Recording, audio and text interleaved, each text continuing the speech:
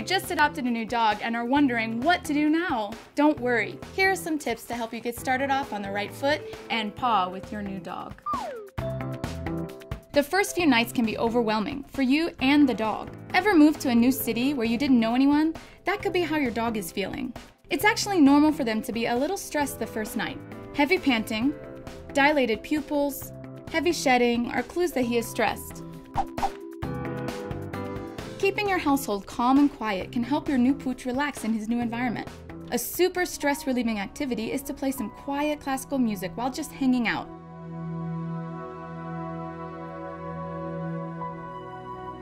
Hold off on stressful events like having a lot of friends over, giving a bath, or running the vacuum cleaner.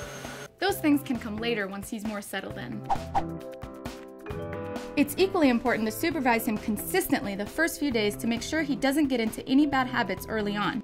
Baby gates or exercise pins are great at keeping them in the same room as you. A dog that wanders off into the next room could be doing something naughty. If you do catch your dog doing something naughty, stay calm and don't yell.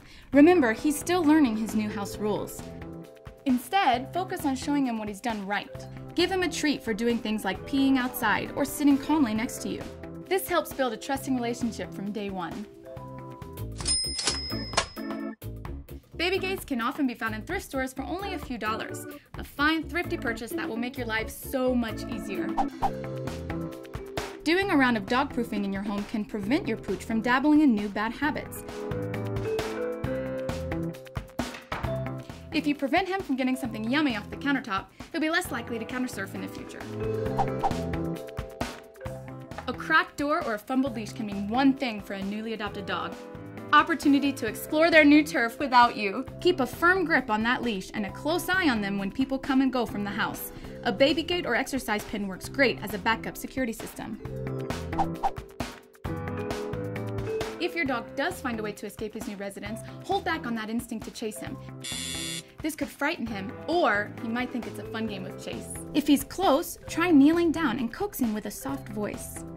If he's on the move, keep an eye at a distance and ring up the shelter. Many times, a staff member that the dog knows well will be happy to come out and help you catch him. If you have another dog at home, feed them separately. Do this for at least a few days until you feel confident that they won't get into an argument over food. Don't take it personally if he doesn't snuggle in bed with you right away.